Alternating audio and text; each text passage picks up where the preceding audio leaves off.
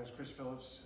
We're just going over basic Hail cipher here and how to encrypt a message. First thing you're going to need is your key. So A through Z, 0 through 25, and then we added 26 and 27 for a period and space.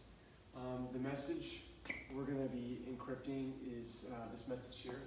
Look at the dopeness in math, not the whackness.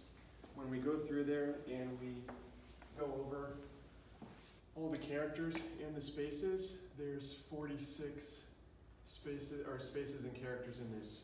So when that's put into the key, we get this message out here. It's 46, 11, 11, 14, 10, space is 26. So once we get our message put into the numerical form, we take the first 4 letters. This is the most basic way to do it. Take the first 4 letters or numbers and put them into a 4x4 matrix. We multiply it by our key. So here's our random encryption key, 71382, and you go across and down. So if you look over here at the math, 11 times 7 plus 14 times 8, you get 189. And then we go 14 times 7, 10 times 8, still going across down, 178, and keep going with that. We get 189, 171, 178, 202. So these are the first 4 letters of our message encrypted. So as we go through and multiply this across, we got that, right? So we went through the rest of the message in blocks of 4. Here's our first block, second block of 4, third block of 4, fourth, fifth, and so on. Each time we're doing this, we're multiplying it by the encryption key, 71382.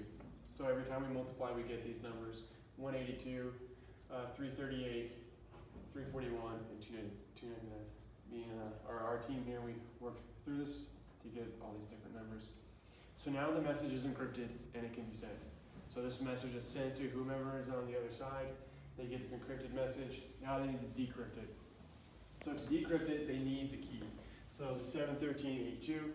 To decrypt these numbers in this message, we need to get the inverse. So to get the inverse, you set the right side to 1001 and you solve for it. And so when we worked it out, this is what we got. Negative 1 over 45, 13 over 90, 4 over 45, and negative 7 over 90. So now we can take this inverse key and multiply it by the encrypted message, and we get the first 4 letters that we originally encrypted back at the beginning. Look.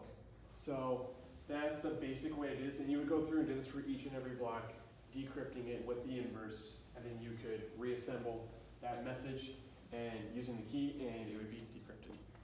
So for the last block down here, we're short on the block of 4. So we only had 2 letters, 18 and 26. So we added an extra 2 27s, just periods. And they come out to 405, 405.